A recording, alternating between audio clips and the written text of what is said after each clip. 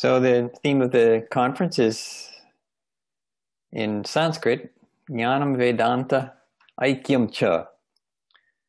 And I want to highlight that many of the points that my colleagues just touched on about the unity underlying diversity according to Vedanta are very much present in the Rig Veda.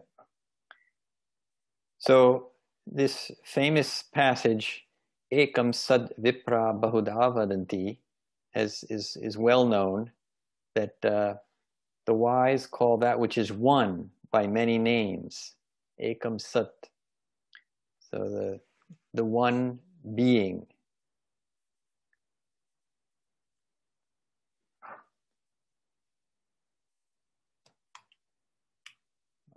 Slides are not moving there. In the Nasadiya Sukta, we get a very clear description of the one which is beyond the relative, and it begins, Na sadasi na sadasi tadanim. There was neither non-existence nor existence then. It points out that the unity can't be characterized by either being non-existence, as sometimes it is discussed in Buddhism, or merely as existence. It's because there's no distinction. If it's one without a second, ekam adutiyam, then there is no distinction. But that one is described as giving rise to the entire universe.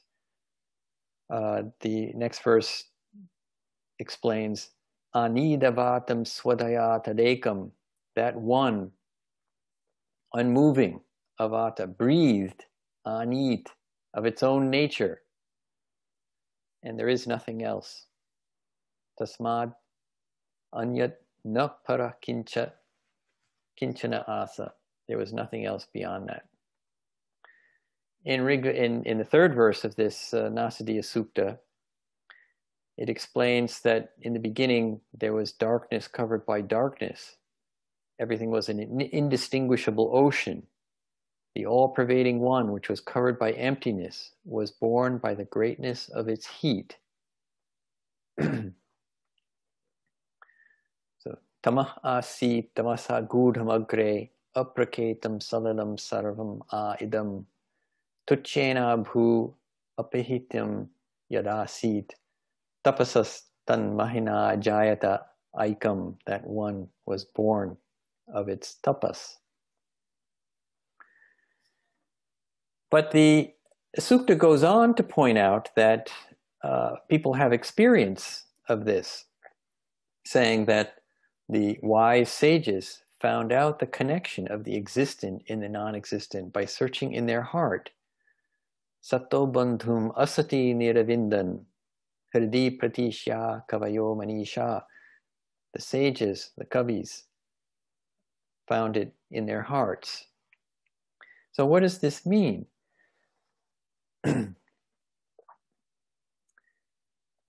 In 164, Rig Veda 1:164-37, there's another verse which throws light on this.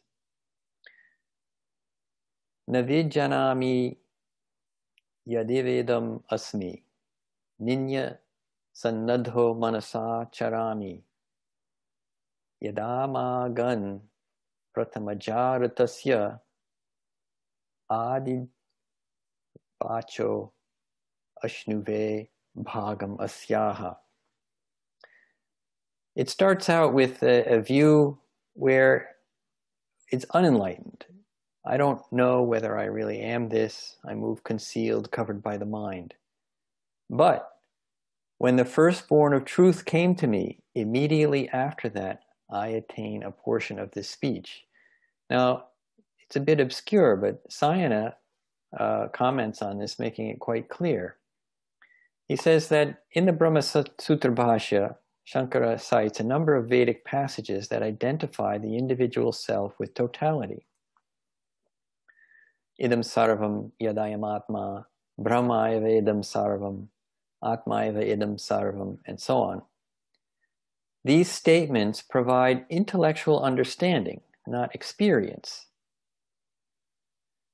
It's Shastra Janitam, Sarvatmyam, not to Anubhavakam. It's not experiential. The experience is absent because the individual consciousness is restricted by the mind due to the absence of the inward direction of consciousness. Chitta pratyag pravanata bhavena parichinna iti arthaha, Sayana says. Ordinarily, one behaves in the world yoked with distracted consciousness, outwardly directed, engaged in imagination. Bhavana sahishnuna bahirmukhena vikshiptena chetasa yuktaha sancharami sansare. The author of the hymn then laments that he does not experience his self as the totality. Na sarvatyam janami iti paridevate. But when it goes on to the second half of the verse, the firstborn of truth is the initial experience of the supreme truth that is produced by the inward direction of consciousness, Sayana says. So this ritasya means paramartasya parasya brahmanaha. Pratamaja means pratamonmeshaha. Pratama upanishchitta pratyag pravana janito anubhavaha. So that produced by the experience produced by the inward direction of consciousness. And he explains what is meant by this speech by referring to the Upanishadic passages. Then one obtains that supreme Brahman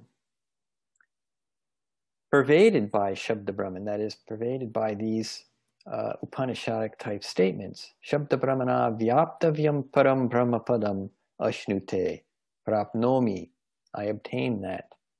As one of my colleagues just mentioned, that tadnyatva tadeva anubhavati. He becomes tadeva bhavati. One becomes Brahman who knows Brahman. When that occurs, immediately one is easily able to see one's own nature without delay. Sayana says, Sa yada syat tadanimeva swarupam drashtum sushakam bhavati. Paschad vilambhavavat. One is immediately sees one's own nature without delay. So Sayana's summary is that when the firstborn of truth comes to one, that is when one recognizes one's identity with Brahman. Then one attains a portion of this speech, that is, the meaning expressed by the passages that explain the unity of the self with Brahman, or the state of Brahman pervaded by the highest stage of speech. A colleague spoke of the experience as described in the Yoga Sutras by Patanjali. Yogaschitta vritti nirodha. Yoga is the cessation of the fluctuations of consciousness. And the state of kaivalya brought about through practice. It's a state beyond the highest state of knowledge. Okay, the highest state of knowledge is this ritam paraprajna. But beyond that, tasyapi nirode, even when that ceases, sarva nirodhat nirbija samadhi, one has the experience of seedless samadhi, that is the absolute without any fluctuation of consciousness whatsoever.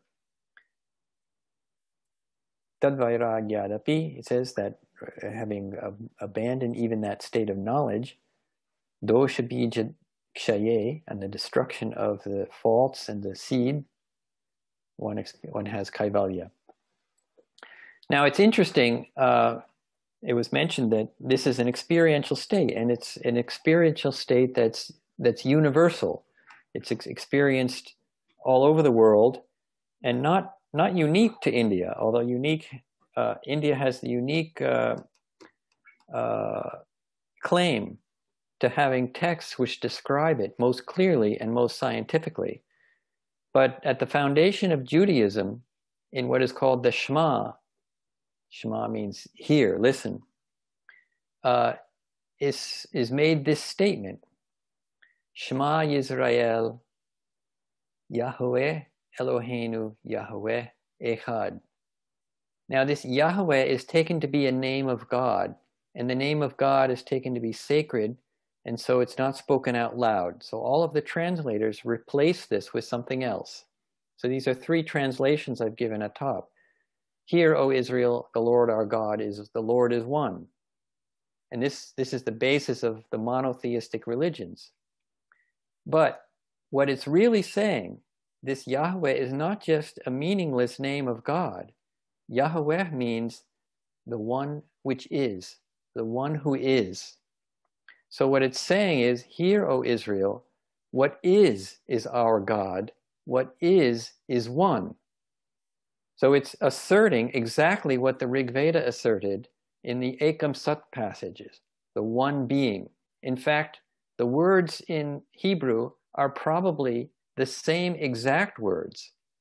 This Yahweh Echad. The Echad is Ekam, one. And Yahweh is the being. So the Ekam Sat is exactly this phrase, Yahweh Echad. So this is a universal experience which is at the foundation of every religion, although religions have obscured it with their limited understanding. In the Indian tradition, there's a very clear articulation of this experience in the Advaita Vedanta tradition, and in the Yoga Shastra tradition, the instruction in how to bring oneself to that experience. Now, in this experience is one brought about by meditation, and here I show what's called a unified field chart made at Maharishi International University in the physics department, showing the unity of the entire realm of physical studies in the what's called the unified field, and next to it the unified field as experienced in transcendental meditation, in what it may be also referred to as transcendental consciousness, pure consciousness, or in Sanskrit, the Turiyam, the fourth state of consciousness, besides waking, dreaming, and sleeping, as my colleague discussed. So this shows that it is in fact a reality, and it is a scientific reality, and there is quite a bit of evidence emerging that the human mind has the ability to imbibe this state of consciousness, as verified by scientific research and personal experience of individuals all over the world. Now, what I've discussed today, I just want to mention that the Sanskrit library offers courses on this sort of thing. We have a number of continuing education courses. In particular, I want to point out that we offer a course called Concepts of the Self in Classical Indian Philosophy, where I discuss these issues at length. And in this course, Creation, Mythology, and Enlightenment discuss in particular how the passages which describe the creation in various Vedic literature and those that describe enlightenment in Vedic literature are mirror images of each other, showing that the experience of enlightenment comes to the same state which is at the source of creation, as shown in this diagram, this chart which I showed. So thank you very much for your attention, and I look forward to conversing with you and my colleagues after. Thank you, Dr. Scharf.